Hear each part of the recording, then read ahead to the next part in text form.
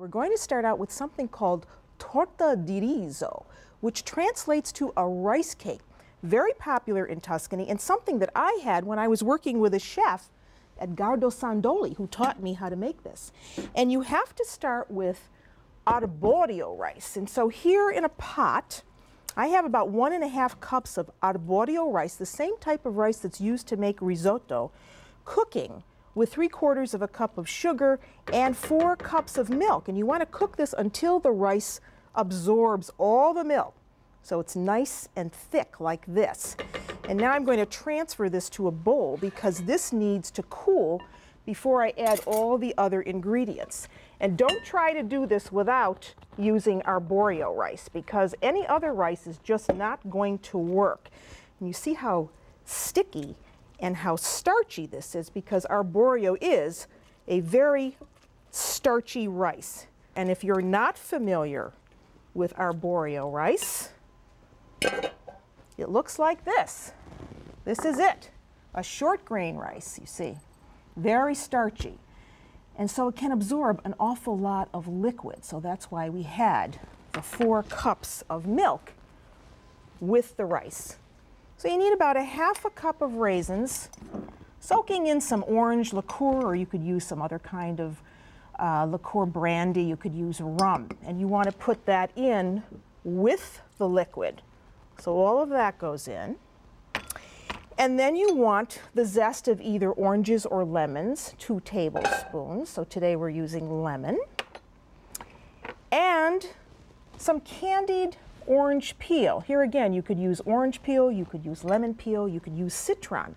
About 1/2 cup goes in, and that you can find in the grocery store. You can find it in an Italian specialty store.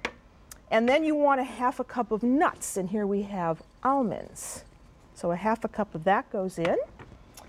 About 1/4 teaspoon of salt. And you notice there's no flour in this. A teaspoon of cinnamon. This is so easy to do once you have the rice cooked.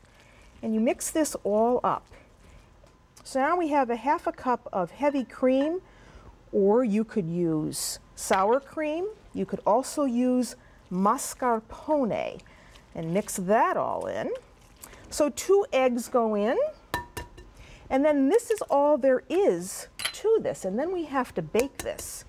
And we have to bake it in something called a bagno maria in Italian, which means a water bath, because we want even heat on this.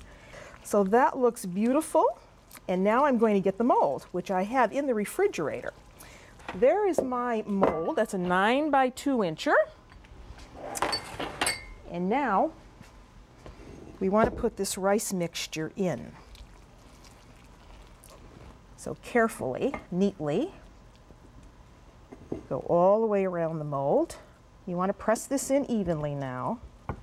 And your oven is on at 350 degrees. And you have heated up some water. You want to put the water in a pan large enough to take the ring mold, the size of the ring mold that you're using. Okay, now you press it in there neatly, packing it down so it's even everywhere. Okay, so now we want to put this in the bagno maria.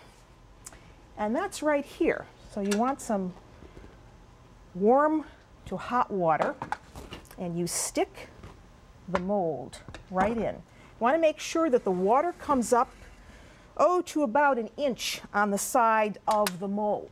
And now this is going into the oven. And we're going to cook this for about 35 to 40 minutes at 350 degrees, or until a cake skewer, when put into the center of that, comes out clean. And that's all there is to making the torta di riso. Sounds good, doesn't it?